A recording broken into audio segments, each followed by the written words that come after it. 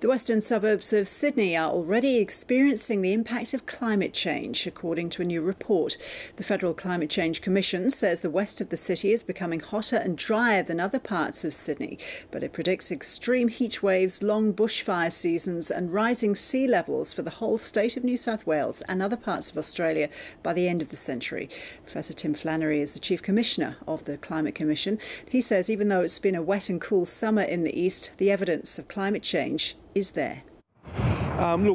This is a land of drought and flooding rain, of course, and we've just been through one of the longest and most intense droughts that Australia's ever seen. We're now in one of the wettest periods that the country's ever seen. And there are some indications that climate change is partly responsible for that. We've had unprecedented high sea surface temperatures off the coast. That means more evaporation, of course, and more rainfall. So the cycle will continue on into the future, as it always has in this country, but probably with more intensity than in the past. Can you quantify that? How many hot days we're going to see in a row, and what sort of intensity of bushfires and that rising sea level, of course?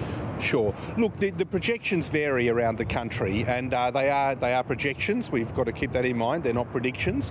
But we've already seen, for example, a 60% increase in very hot days. That's above 35 degrees in Western Sydney just over recent decades, and we've seen similar increases in other parts of the country. So that's ongoing. We'll see, the projections are there'll be very large increases in places like Darwin and Alice Springs. Now, there are still many voices out there who are climate change sceptics, and in fact Stuart Franks, a climate scientist with the University of Newcastle, says your report tends towards scaremongering. Do you still feel that you're having to fight a battle all the time to win hearts and minds over climate change? Look, we're not trying to win hearts and minds. We're simply trying to provide the information that people need to make up their minds themselves. Now, some people have very closed minds on this and would never change no matter what. Scientists certainly aren't like that. We keep on revising the projections, looking at the new data and trying to give the best information and best account we can to the people of Australia about what may occur if we continue to let the planet warm. So what changes need to be made to prepare for the climate change that lies ahead? Oh, look, there are very many changes.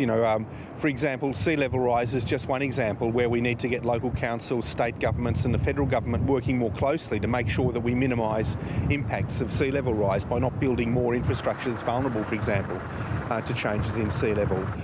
You see it in the health sector. The impacts of these heat waves on health are quite significant, and we need to be prepared for those. Water security is another issue. We need to make sure that our towns and cities have adequate water supplies into the future. Tim Flannery, thank you. Thank you. Pleasure.